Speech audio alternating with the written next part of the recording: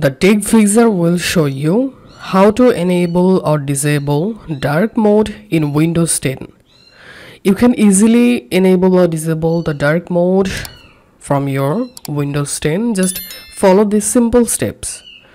Click on the Start menu and open the Windows settings. And here click on Personalization. Select colors,